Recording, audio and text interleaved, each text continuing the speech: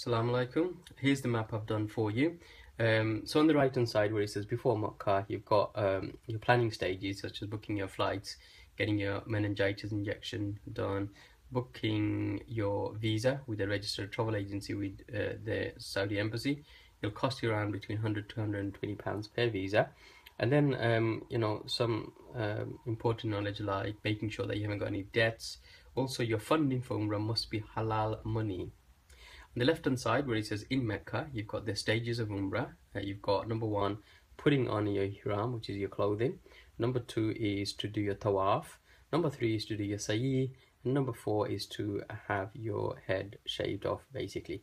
So I've got some videos for you on the planning stages. So I've done some videos. You'll hope you'll like them. So let's get started. Salam, brothers and sisters. As you can see, beautiful view.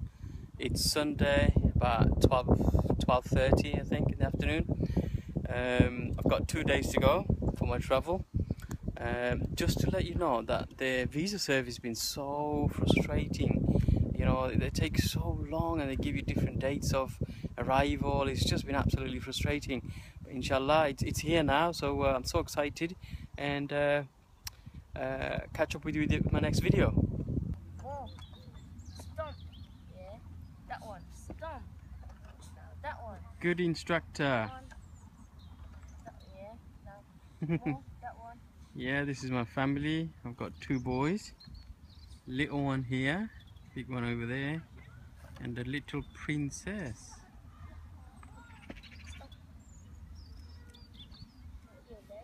Come on, Amira, you can do it. What you looking at? Yeah, you, talking to you. Whoa, look at my daughter. See guys, there's really nothing to it. Anyone can do it. Well done. Salam.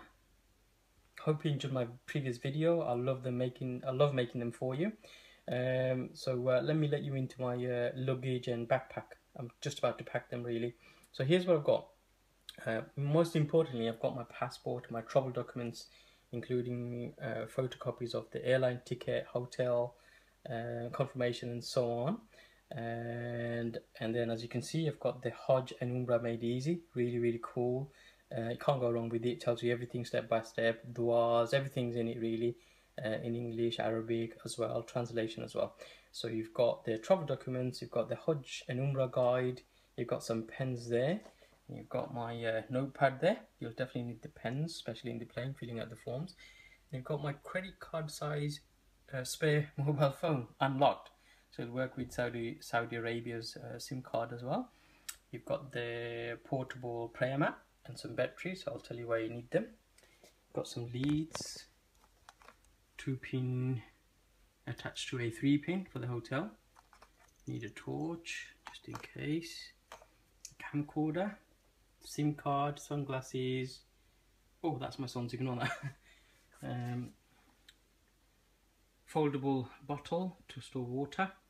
This is a digital sunglass. You can take pictures with it, record videos and so on. Quite cool. It's weird when you're holding your camera sometimes. People are looking at you, so that'll come handy. Some wipes, batteries and chargers and so on. This is something's quite cool that I want to show you. So you've got a bag, waist belt bag to store your cards, phones or money if you want to call it. I've got another one which goes around your neck really. So that's quite cool as well. So look, Colgate herbal toothpaste. I'm just going to read this and make sure that everything is okay. It's got some Arabic writing in it as well. Some sweets. Again, I just need to double check this to make sure that it's all okay. To brush my teeth, obviously. Some snacks here. Brolly, you need that definitely. It's really hot over there. Some fresh socks. Tissue, definitely need the tissues. Sandals. I've ordered some more. Actually, I've ordered another pair as well. And that's for taking selfie, as you know. Everybody will know what that is. Lots of medication. Well, not really medication. You can buy them in Asda. As you can see, it's got Asda written on it. Plaster, in case you get tummy aches and stuff. So you got like chest and cough tablets there. Some safety pins. You'll need the safety pins just in case. Take them. You know, I'll tell you why. So look at this. My son was trying this out actually earlier. This is like a watch to keep time of everything, to do your salah. There you go. See, it works.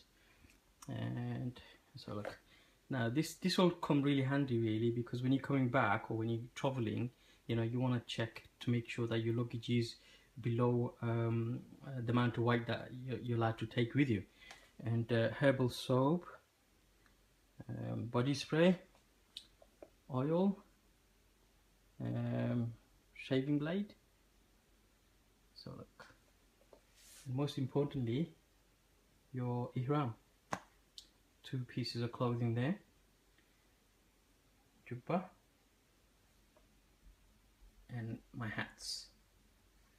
Not to forget, let me show you, backpack, and my luggage. Now this is quite cool because you can actually lock this one. It comes with the lock, so you don't have to buy any additional locks or anything like that. See, it opens up, and to lock it you just have to click it like that. There you go, all done, so it won't come off. Quite safely done. Oops.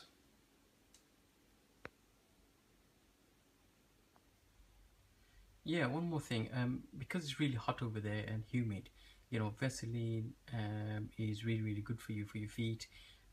It's something that you've got to take, because everybody I've spoke to have said to me that, you know, take Vaseline. You have to take Vaseline. You're gonna get really tired. It's really hot and humid over there. And also, of course, not to forget is Atol. You know, there's so many different ones out there now. They cost around about £2, £3 each. And you can take, you know, different ones. Here's one for the nights.